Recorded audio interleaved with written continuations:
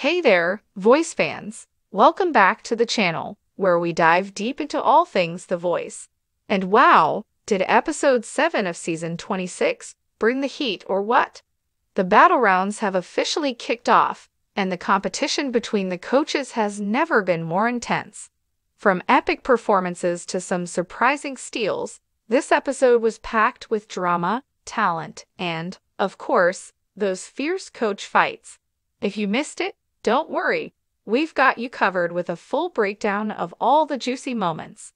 Meet Reba McEntire's Happy Place co-star and IRL boyfriend, Rex Linn. He plays her romantic interest on the TV sitcom, has also been in CSI, Miami, and Django Unchained, and started out in baking. The couple first met while filming Kenny Rogers' The Gambler Returns, The Luck of the Draw in 1991. Then their friendship blossomed into a romance during the pandemic after decades of charming us with her roles as spunky, resilient divorcees. Reba McEntire is switching things up on her latest project, Happy Place. Best known for her country hits and for her early 2000s sitcom Reba, McEntire is taking on a whole new kind of character this time around. Happy Place isn't just another rerun of Reba or Malibu Country.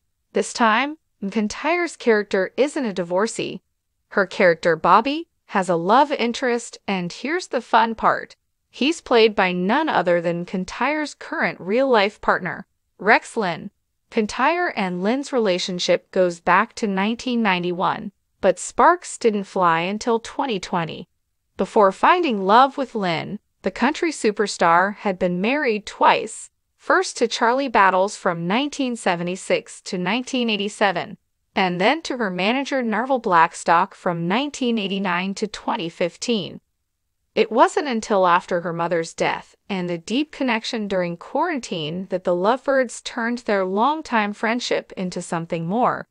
Since then, the couple has been inseparable. From how he met Reba to his love of dogs, here's everything you need to know about Rex Linn.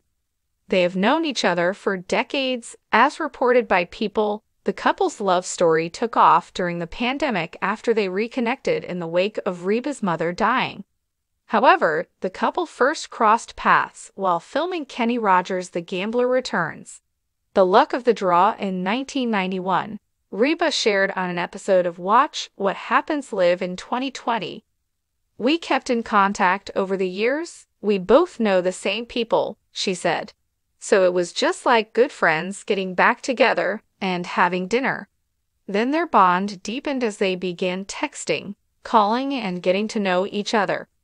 Please don't forget to like, comment, share, and subscribe to my YouTube channel, Jaxcey N24. Thank you for watching.